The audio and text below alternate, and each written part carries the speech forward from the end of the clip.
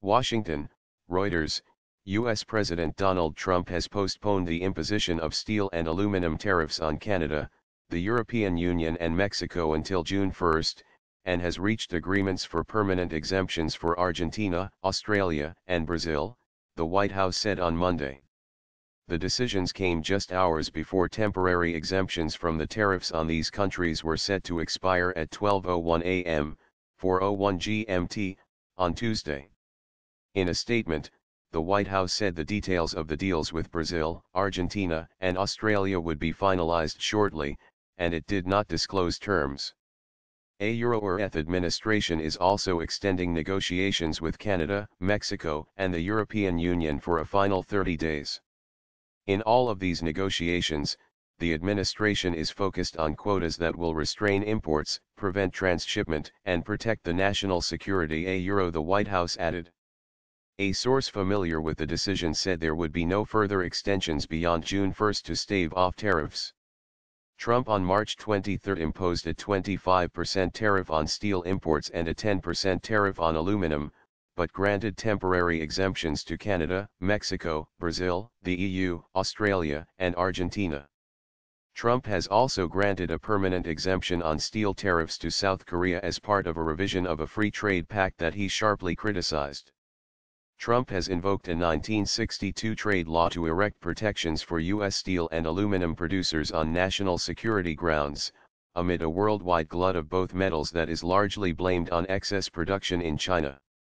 The tariffs, which have increased frictions with U.S. trading partners worldwide and have prompted several challenges before the World Trade Organization, are aimed at allowing the two U.S. metals industries to increase their capacity utilization rates above 80% for the first time in years.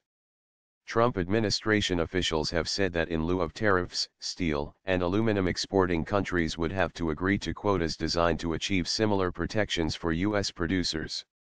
Exemption terms unclear. Australia Euro Trademark's Prime Minister Malcolm Turnbull and the country Euro Trademark's Trade Minister Stephen Siobo welcomed the tariff exemption, and said the country would continue to work with Washington to prevent dumping. A Euro-ETH exemption reflects the fair and reciprocal trade relationship Australia shares with the United States and underpins the unbreakable friendship between our two great nations. They said in a statement. Australia Euro Trademark's sole steel producer BlueScope, which supplies locally made steel to its own factories in the United States, said it was pleased with the exemption. A Euro Trademark's time to refocus, and get back to business. A Euro Managing Director Mark Vassella said in a statement. South Korea earned its permanent exemption from steel tariffs by agreeing to quotas that will cut its steel shipments by about 30% from 2017 levels. Seoul is still subject to U.S. aluminum tariffs. Most Asian markets were closed for a holiday on Tuesday, but on the London Metal Exchange, aluminum and steel-linked materials eased on prospects supply could be cheaper to come by. The White House said the agreements reflect administration efforts to reach fair outcomes with allies to protect our national security and address global challenges to the steel and aluminum industries. Todd Liebau, president of Majestic Steel USA, a Cleveland-based distributor of domestic steel products, said American steelmakers needed certainty that import protections won a Euro trademark to be eroded. We Euro trademark hopeful this extension moves us toward the most productive path for our domestic steel industry, the tariffs President Trump announced earlier this year and a quota system to limit the amount of imports flooding our country. Liebau said in a statement. The metals tariffs have caused some divisions within Trump Euro Trademark's Republican Party, with steel and aluminum consuming industries warning higher prices would hurt their competitiveness. House Ways and Means Committee Chairman Kevin Brady, a pro-trade Republican from Texas, said he would work to ensure the tariffs are narrow and targeted to protect our workers and job creators here at home. But Canada, Mexico, and the European Union have all insisted they will not accept quotas to gain permanent exemptions from the U.S. tariffs. The European Commission said the extension of the temporary exemption prolonged market uncertainty, which was already affecting business decisions.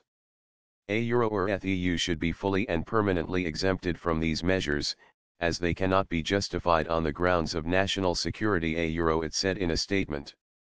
A British government spokeswoman in Washington said the extension for the EU was a positive, but the UK steel and aluminium industries needed safeguarding.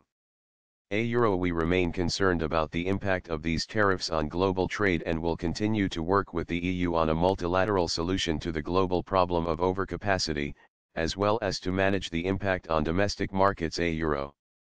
Negotiations over U.S. steel and aluminum tariff exemptions for Canada and Mexico have also become intertwined with intensified talks to reach an agreement to update the North American Free Trade Agreement. Canada is the largest steel exporter to the United States, and its industry is highly integrated with that of its southern neighbor, with raw materials and finished steel crisscrossing the Great Lakes region.